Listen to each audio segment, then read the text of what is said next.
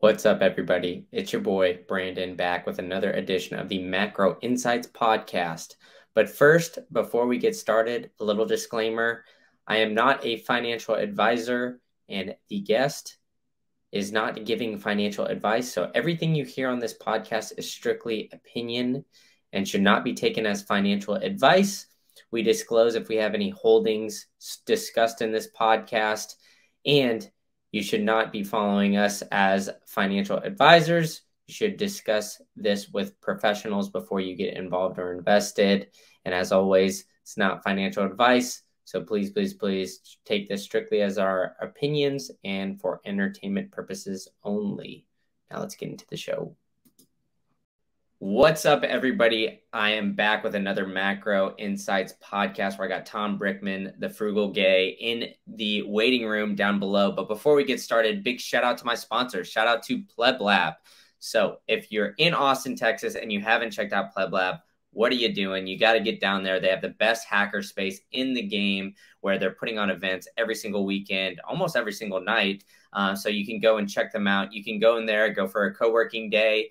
They actually got Startup Day coming up on August 21st and 22nd. So be sure to show up there and come in for Startup Day. I'll be moderating some panels. There'll be some great guests. So be sure to check them out. And if you're out of town and not in Austin, check out the Nomad Pass. Go to pleblab.com and get yourself a Nomad Pass. You get access to all their internal communications, videos of their private events, and much more. So be sure to check them out. And shout out to Idaho Armored Vaults. Bob Coleman and team have been providing you the best option to purchase precious metals in the game. That's at goldsilvervault.com. You can check out Bob and team where they have the lowest margins of any place. So, I mean, if you don't want to break the bank when you're already purchasing these precious metals and selling, you can go to Bob and team at Idaho Armored Vaults, goldsilvervault.com. All right, that's enough from me. Enough of that intro. Let's get Tom up here. Tom, how you doing, man? I'm great. How are you?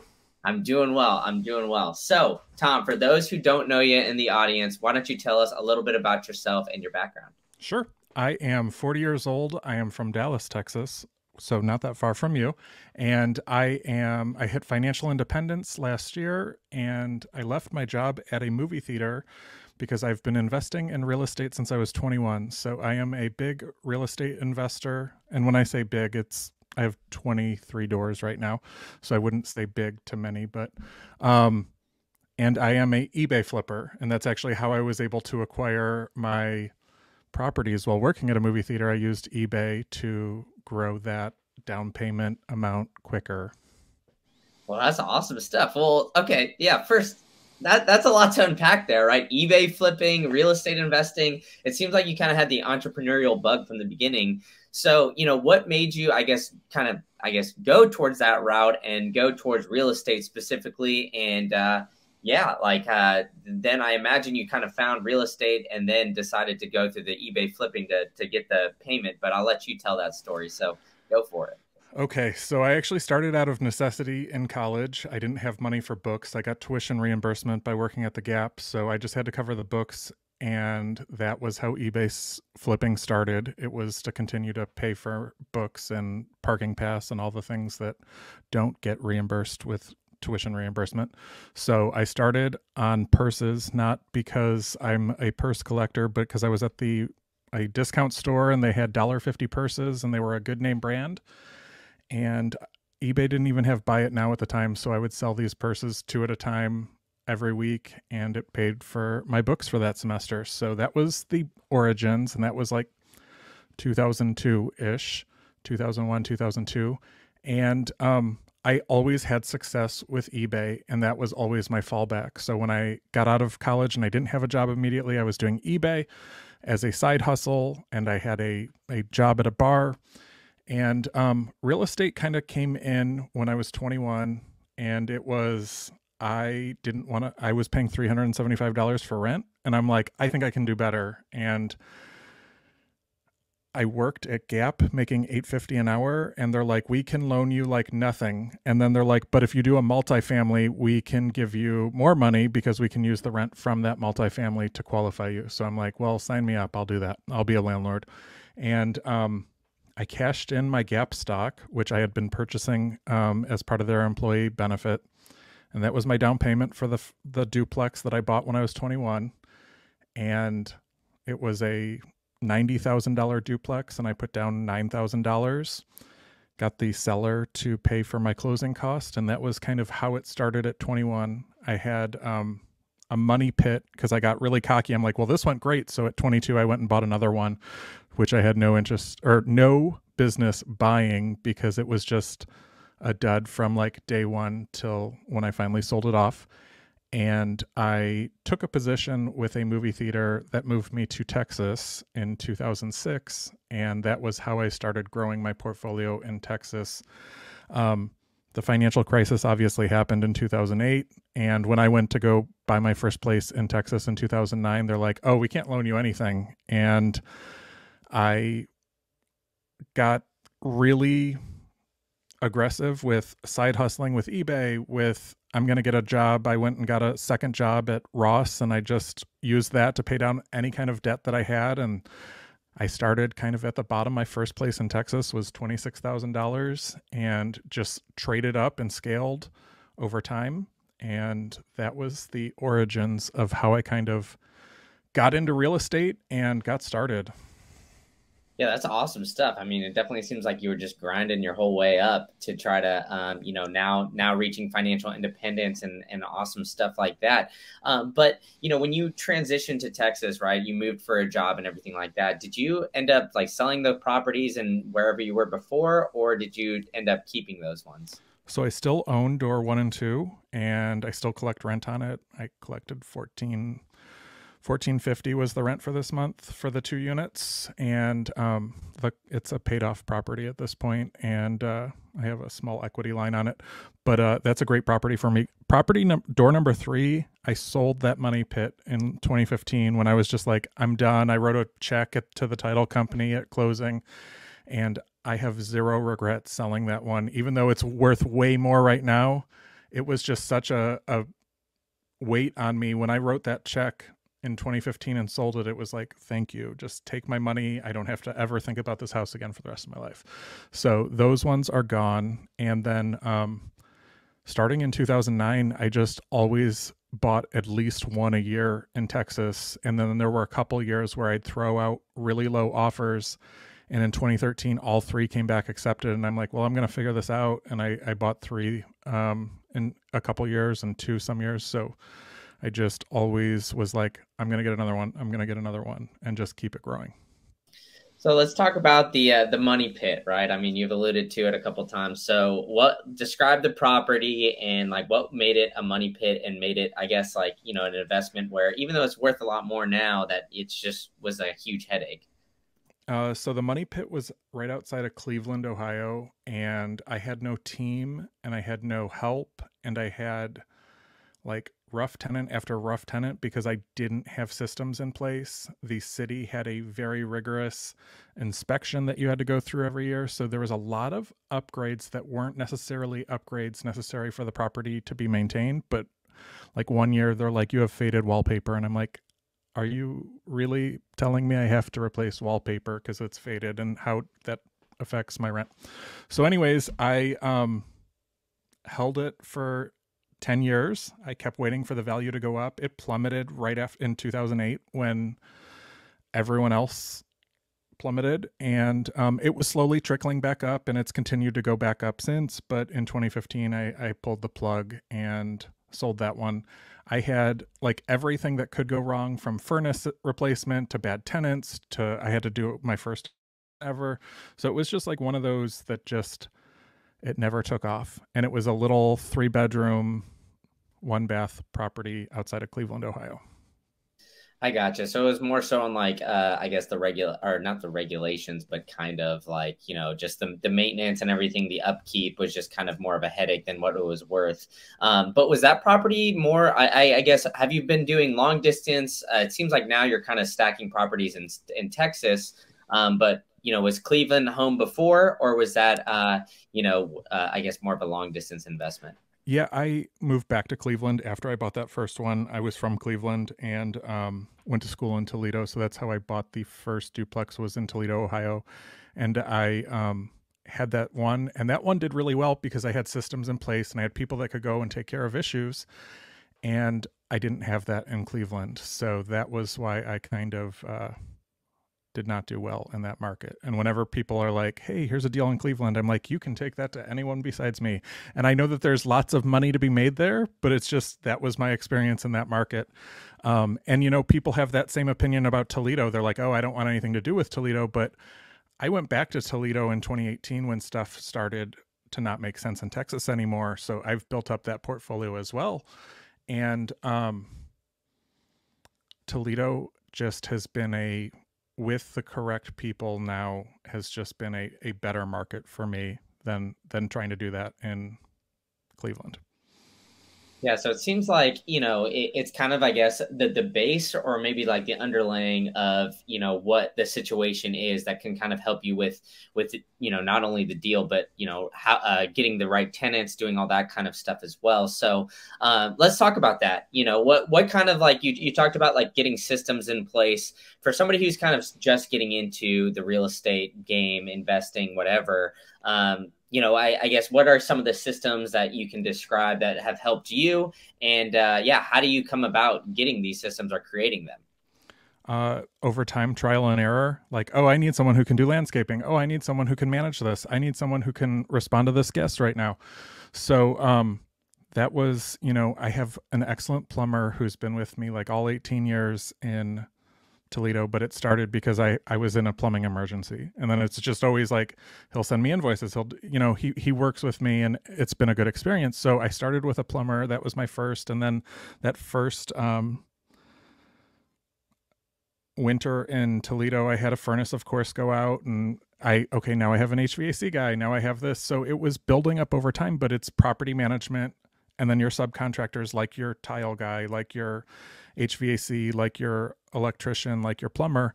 And then in addition to that, because the manager doesn't always come through, especially when you're starting out, you're the small one on the totem pole. They're not very worried about that one door because they have this guy over here with 100 doors who gets the priority. So just making sure that what you're paying for is getting taken care of. Like I've gone through a couple of different management companies because of this, and I have people that I pay to check on things to make sure that what I'm paying for is actually getting done versus just assuming, okay, they sent me a bill, it's done, I don't have to worry about it. Gotcha. Yeah. And I mean, it seems like that's kind of like a general trend when I talk to real estate guys, like the contractors, like they're hard to come by good ones, but when you got good ones, you got to hang on to them as much as you can, do whatever you can to make them happy. And, those good ones that stick around definitely are, a vital portion of your team. But I want to bring it back, right? I mean, you talked about, when you kind of got started in 01, 02 kind of time period. And that means you were investing through 2008, right? So, I mean, let's talk about that experience. How was it, investing in, real estate prior to 2008, like during it and after? Like what kind of, I guess, shifts have you seen in the market? And what was it like going through all that? So I just had those first 3 doors in 2008 and then I went to 2009, but everything plummeted to the same level. So Toledo, Ohio had these $15,000 houses, or Dallas had these $15,000 houses or condos or whatever it was. So I wasn't, I just focused on Dallas because I was here, and I thought in my mind, I'm like, oh, it's going to make more sense to, where are you going to want to be in the long run? Are you going to want to be in Toledo or are you going to want to be in Texas? And I just knew that the winters were horrible. So I stuck with Texas all those years. And, I focused on what all the other investors ignored because that's what I had access to and that's what I had money for. So I'd go after, like I bought one on the courthouse steps and I bought a condo. And when I was watching these other investors, they were like going crazy over these commercial spaces and $1 million properties. And I'm over here with I bought the condo for $9,501. And the investors that were looking at me as I was bidding just thought like, what is this idiot doing over here? But that was what I had access to. That was the money that I had and the skill set that I had. And I didn't compete because when I went for that first property in Texas in 2009, it was a house it's like a 3-bedroom, 2-bath. And I think that it was a bank owned, and I think the bank was asking 60. And I remember I bid 70 on it. and I was outbid by like $20,000. I think it ended up selling for 90, because it was just so competitive with these investors who wanted these single families. So I'm like, well, this isn't going to work. I don't want to, go 30,000 over asking. And what I found was when I would go into them and I would live in them and do a house hack or something, that automatically put me at the front of the line because the bank got a credit by selling to an owner occupant. So I would move into some of these and move around and fix them as I was living in them, and then sell them off after a couple years and use that to trade up and scale up. So I was not as aggressive as I could have been. When I was just moving this last time, I found this notebook from 2011 with that I was looking at and house prices, and it was like sickening looking at what these prices were in 2011 and looking at them now. And now, you see like this $28,000 house, and now it's like 280,000 because it's just shot up so much. And I think 2018, I bought in 2017 in Texas, still got one that year, but 2018 was when I'm just like, man, I can't make anything cash flow here. It's just an appreciation. So I'm like, Toledo's been good to me. I want to go back and I want to try this again. And I kind of headed back to Ohio at that point. Yeah, and I mean, it seemed like I guess people kind of when they look at real estate, they like the big flashy deals, but you're proof in the pudding right here, where like you don't necessarily need those big commercial deals or these big old giant multi-million dollar properties in order to make it over the long term, right? It's just kind of like stacking those properties slow and steady. So, you started maybe like doing the house hack kind of thing. So describe what's house hacking, and what's kind of your, I guess, overall strategy to this day of like real estate investing. Are you short term, long term? Are you getting into those commercial deals? Like what kind of things are you looking at now? So I am a mixed bag on that. I do have one commercial space with 4 units that I own, but it's a residential slash commercial. Um, I have one short term rental currently. The guest was messaging me right before the show because she needed extra keys. And then I have the majority is long term. I have a couple of multi, I do have a bulk of single families. And my strategy is I go after what everyone still doesn't want. And even just like, so I completed one last year in August, and it was a bank owned foreclosure and had been on the market for months and months and months. And it was like a really good property that was really, really ugly, like the blue bathtub, like all 1970s, but it was like the right spot. And you could tell it was taken care of, but it was so ugly, like all the paneling and all that. So I went in and I purchased that one. I made it look nice again. I know, like I had over 100 people come through that showing to rent it because I had put in the time, energy, and effort into that. So that's a single family that I bought last August that no one else wanted. But 7 months later, when I was done working on it, a bunch of people wanted it. So that's always been a strength of mine, is to see beyond the ugly and know that I can make this nice. It's not going to be nice right now, but I can bring this one back from the dead. And that's always been a focus. So I am a mixed bag still when it comes to real estate. I do long term, I do short term, I do commercial, and I do small multifamily. And I'm open to any deal if it makes sense. And that's a question that I get asked constantly is, interest rates are so high, what are you doing? And if the deal still makes sense and there's stuff that still cash flows at 7 or 8% now, I'm still all in. So I've actually bought 3 this year, and 2 of the 3 have been like out of commission. They had a bad tenant in 2020 and the tenant trashed it and they just let it sit there for 2 years. So that was another thing that I like to do, is try and put houses back in commission that have been out of the realm of real estate for the last couple of years.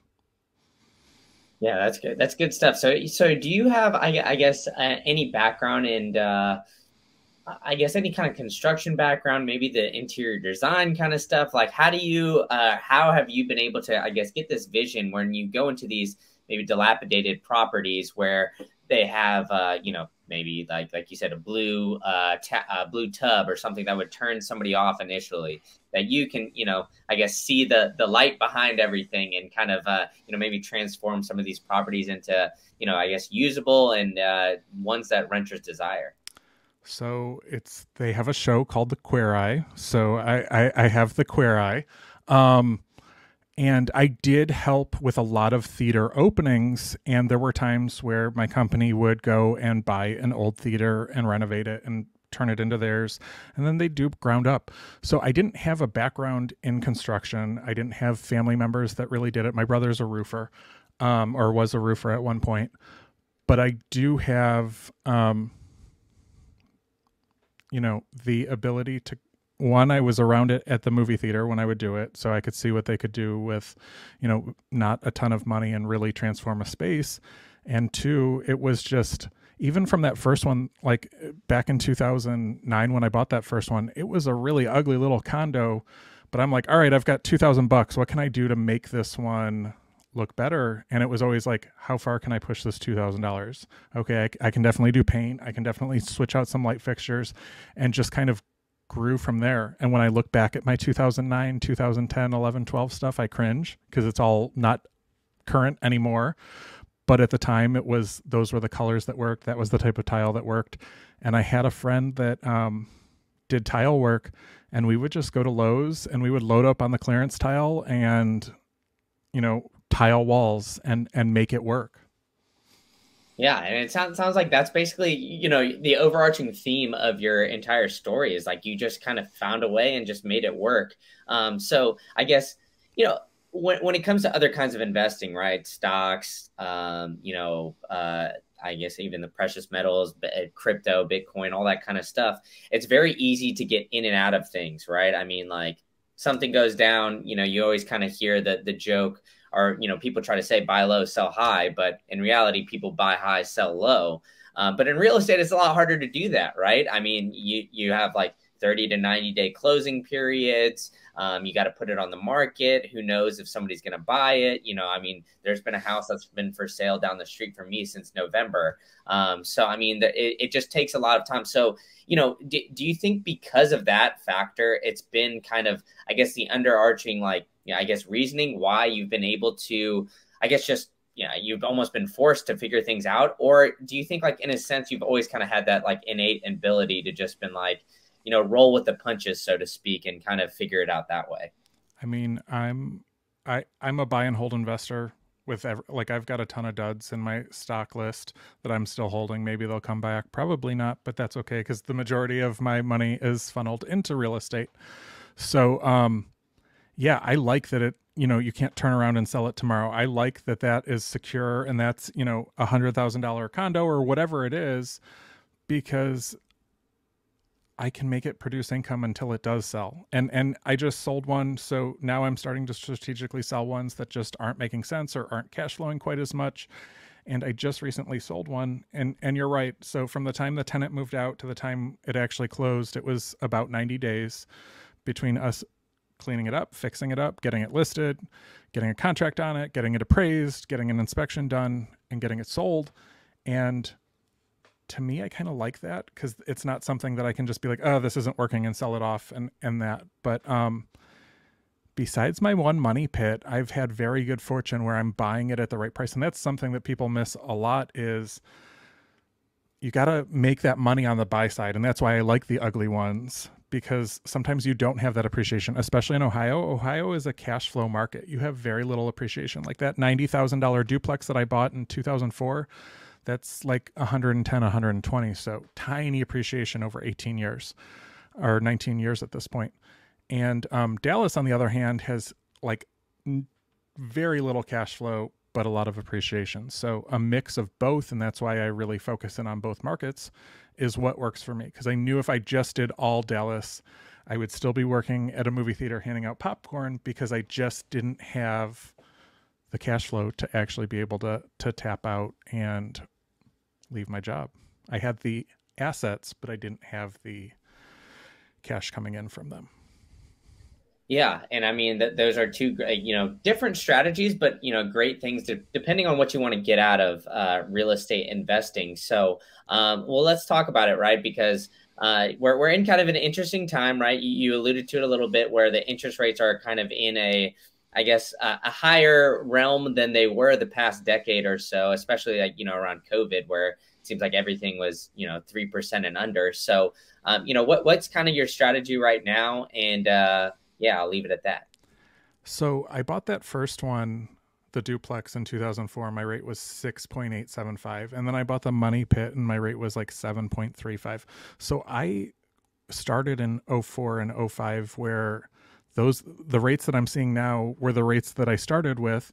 And that property in '04 that was in the high sixes, it's cash flowed then $300. And that's what I didn't understand through the whole crisis. I was younger and inexperienced, but everyone was panic selling around me. And I'm like, I'm making $300 a month. Like, it's still, I understand that I bought it for 90 and it's worth 45 right now. And everyone is like selling, selling, selling. But I'm like, I'm still making my $300. I'm sticking out, it'll come back. These are great little it was a really good location. That's why I still own it, because it was a great location and a great starter for me. And whenever I put it up for rent, it's like 5 people apply immediately because they are watching it because they want to live in one of those spots. It's a great spot. But I didn't panic sell during the crisis. And that's why I said some of my stuff in my stock portfolio, it's probably never going to rebound, and that's okay. But I'm not one of those buy and sell investors. Like, I'm in it for the long run. I want to see this property improve. Even I had one that I purchased last year and I probably paid a little bit too much. And at this point, I'm probably $60,000 into this property.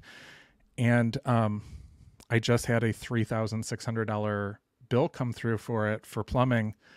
And I'm like, oh my God, I need to sell this one. But at the same time, I'm like, at this point, you've done everything. You've done the electric, you've done the HVAC, you've done the roof. There's nothing left to break, really, because it's all been fixed. So maybe I should just hold this one. So I think I am actually going to hold it as opposed to just selling it. But they're not all home runs. And that's something that people, everyone sees a reel where they're like, I made all this money from this and I'm collecting this much from rent. And I think that leads to unrealistic expectations out there. And we are, that's part of like trading apps like Robinhood. They want that instant gratification and they'll sell it immediately and buy it. And I'm just not that investor. I just buy and hold and know that property or that asset can continue to produce income for me.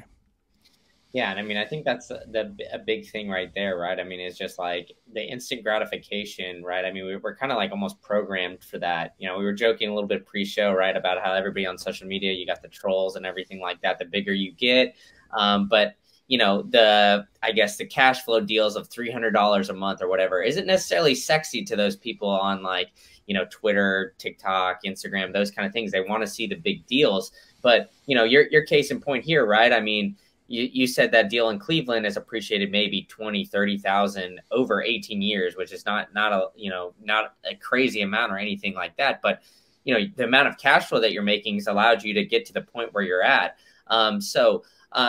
Between those two different strategies, what we're seeing now, right? I mean, you kind of described coming up where the interest rates weren't as, I guess, friendly as they were maybe 5 or 6 years ago. But they're kind of similar to where they're at right now. So, how do you see, I guess, the markets reacting in both of these different areas, right? I mean, it seems like you're still kind of looking in the Toledo somewhat area and the Dallas area, which is more appreciation. So, are you seeing like maybe a lower amount of inventory or like less buyers coming in? Kind of what are you seeing out there? So I'm not seeing the buyers slow down like I thought I would with the higher rates.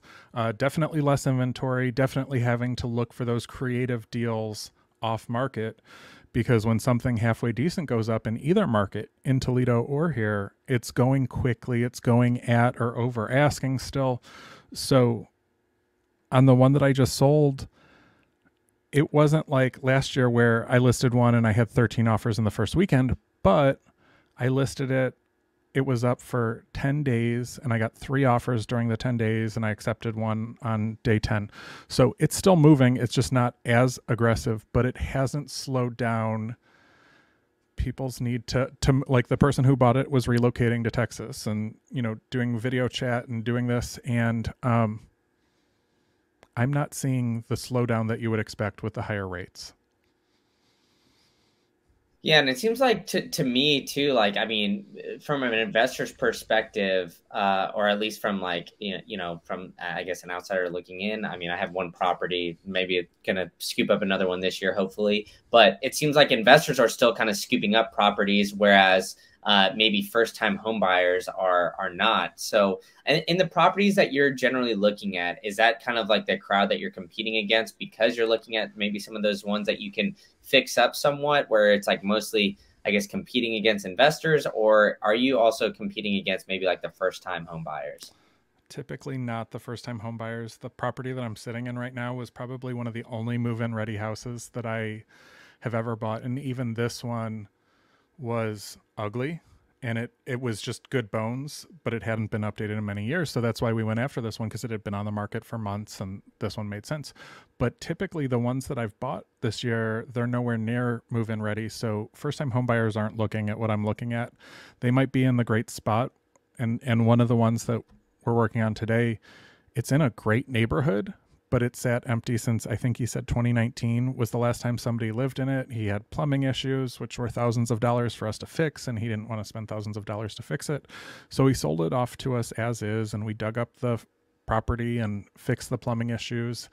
But yeah, I'm typically not going after anything move-in ready. And even ugly and dated is not my MO. Like, I want that to dig up plumbing and do that, because you make the money on the buy side in those cases. Yeah, for sure. And I mean that value add that you can bring obviously, helps with the appreciation, and then, you kind of move money around, so to speak. But all that to say, like, you aren't seeing, I guess, maybe the buy side slow down or anything along those lines. But I feel like the buying side of things might have changed a little bit in the past couple of years, meaning that, as you described, like earlier on, when you were kind of first getting into those single family homes, and, maybe it was a bank listed property, people, were outbidding that by like 30, 40 grand on, a $60,000 property of what it was listed at. It seemed like during COVID, that was kind of like the similar thing, except for those properties were listed at, 300,000, 400,000 in areas like you're in right now in Dallas. I'm in, Tampa, Florida as we speak. So, in this area, maybe in Austin, Nashville, like those kind of like prime areas. Are you still seeing that? Or are you seeing kind of, I guess, prices come back to life, so to speak, when you're kind of looking at these properties? I'm still seeing those higher prices. Like, I'm not seeing any 60 or $70,000 houses in Dallas.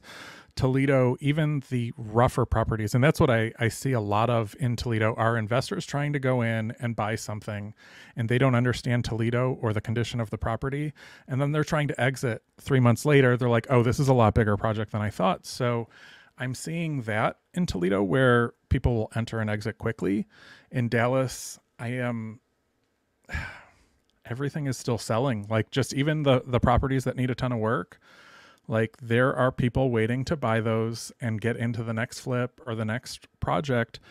So it's tough, and it's a tight market. And even when I listed the one that I sold, I'm like, man, you could buy a lot, or you could buy this condo, and that's the cheapest thing in this zip code, if you want to be in the school district and whatnot. So I'm not seeing the prices reduce like you would expect with where we're at.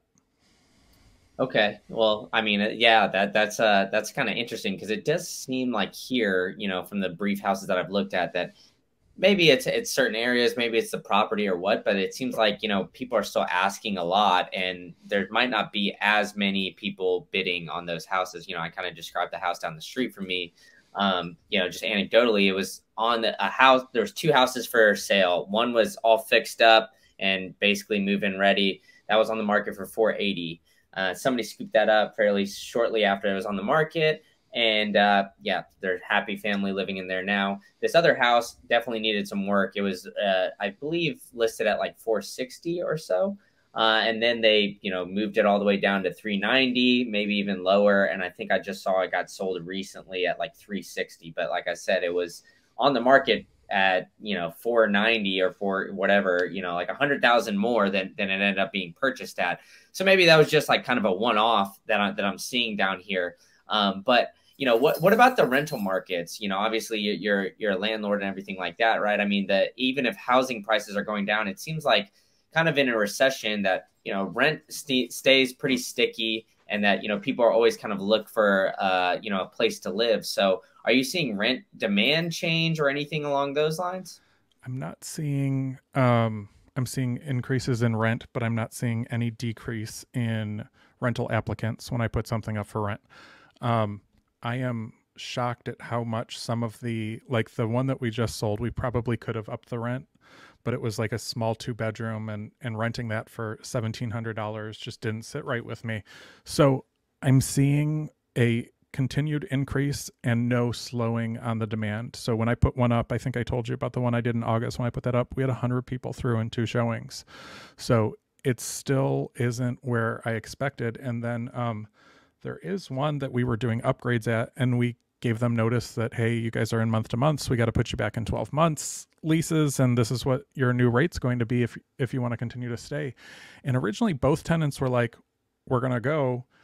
And then they went and looked at what everything else was, and they were like floored at the amount of increase it has been in the past 2 years of them living with us versus what it is now. So they ended up staying and signing new leases. So I think that rent in both cities has not slowed down. I'm seeing it slow a little bit as far as increases because it was going up quite a bit, but I'm not seeing the demand slow.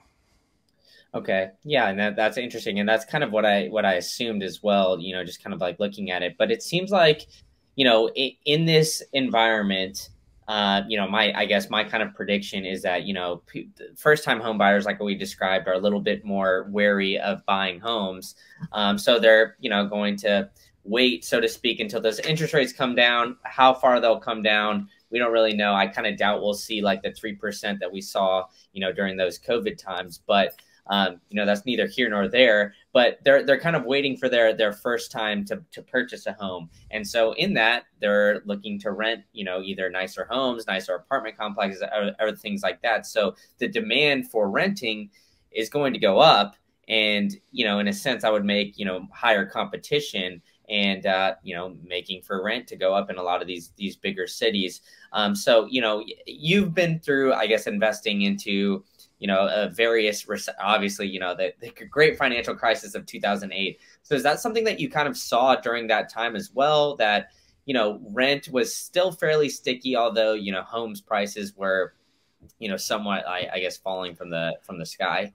Yeah, I didn't see rent prices decrease, but I didn't see them increase. They just kind of stayed still. I was in Texas at the time. I was renting at the time.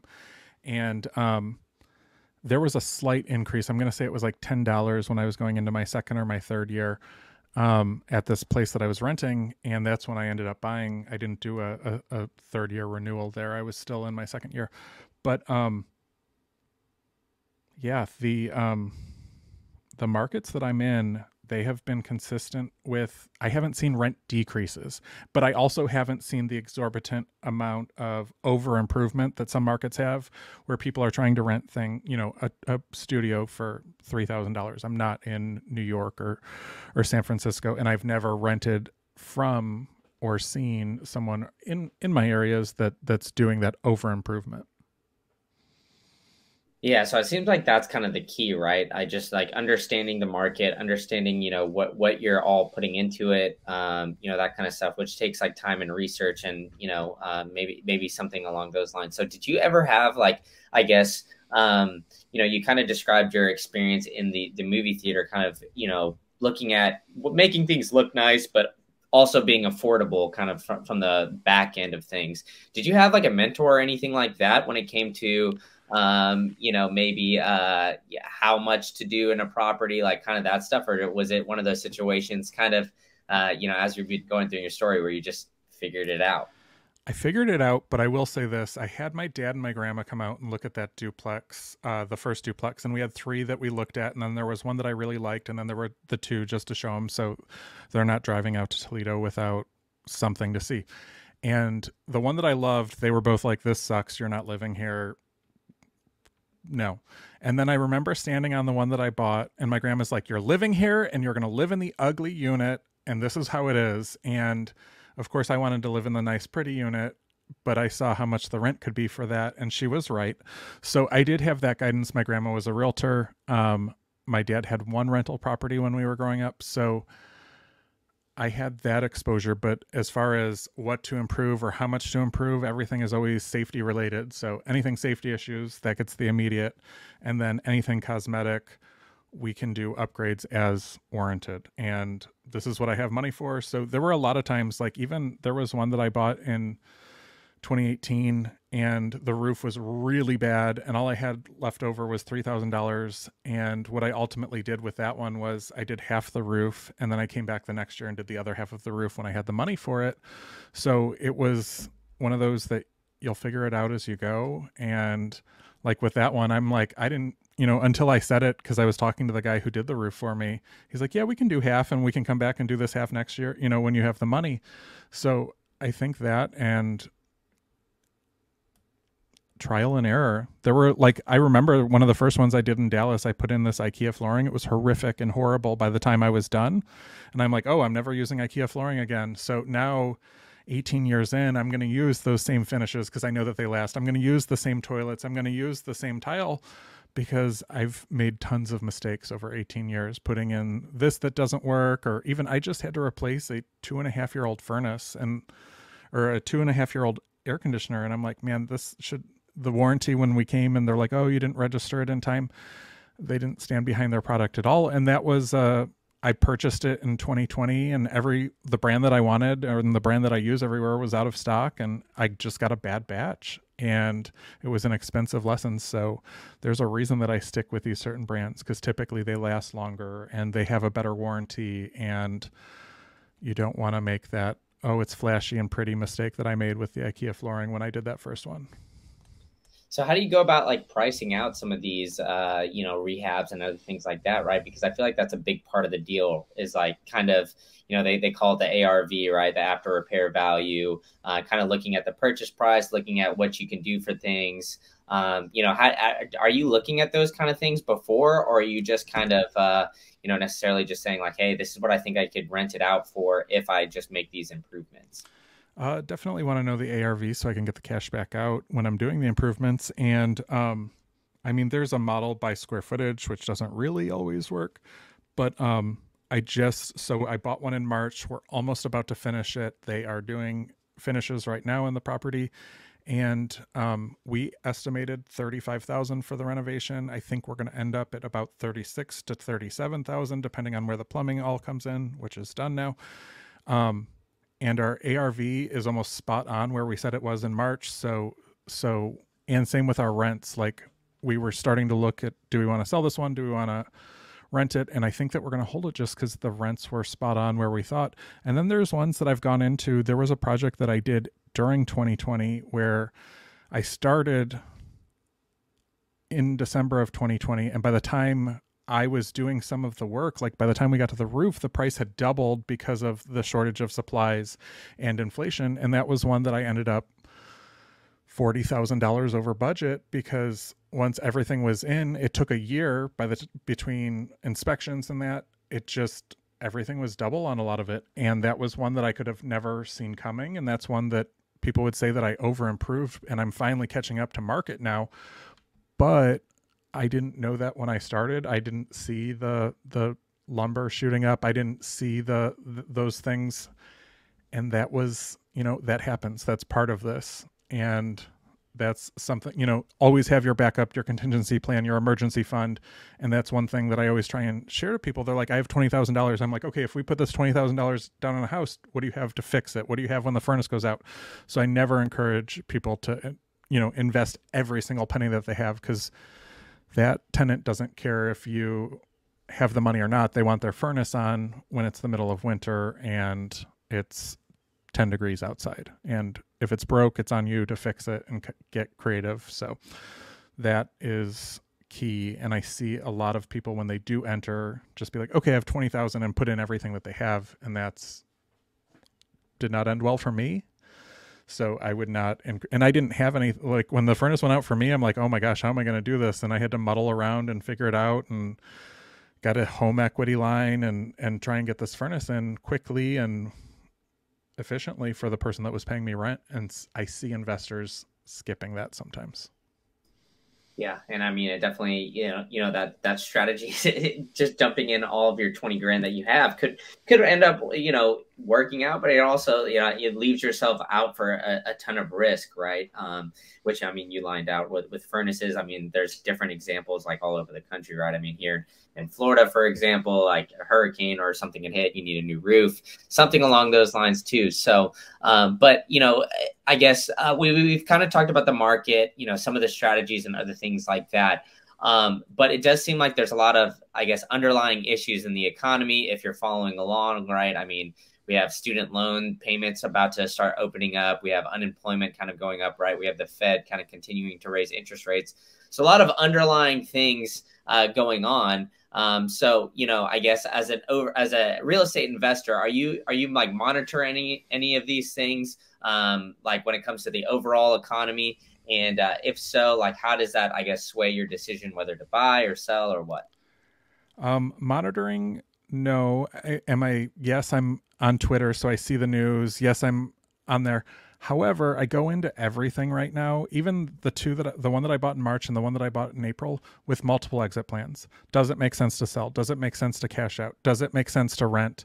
And I think that that's important as well. Like, so there's a lot of times where I'll buy a property and I don't know where I'm going with it. I know I could do this, or this, and it really fluctuates. And maybe there was one that I bought in February and it was going to be a rental, and then it didn't look like it was made sense, so it was a property that got sold. And I think that that's important too, because people are like, oh, I'm only going to flip this, or oh, I'm only going to rent this.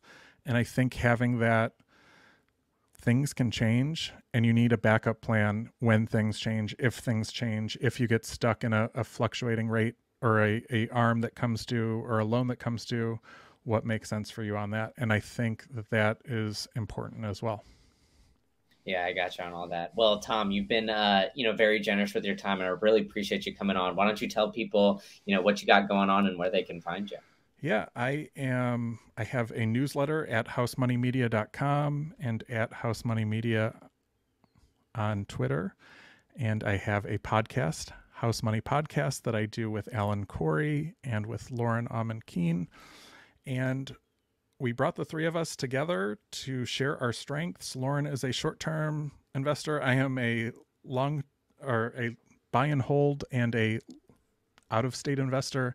And Alan's just like a hodgepodge of hot mess. So the three of us together turns out something good. So we've got the podcast, we've got the newsletter that comes out weekly, and I am at the Frugal Gay 11 on Instagram, Twitter, and TikTok. Yeah, and Lauren and Alan have also been on the podcast as well. So you guys always, bring the heat when it comes to real estate. So I really appreciate you coming on. And yeah, big things ahead for House Money Media. I think like you guys just dropped your, what is it, first or second episode fairly recently. Yeah, we're 4 in. We just recorded 5 and 6 last week. So it is rolling, and we're excited with the progress and with the feedback. Yeah. So thank you for having me. I'm the last one here, but that's okay. We always save the best for last. Yeah, exactly. So everybody should go check out their podcast and everything that Tom and House Money Media's got going on. So Tom, thanks so much, man. Thank you.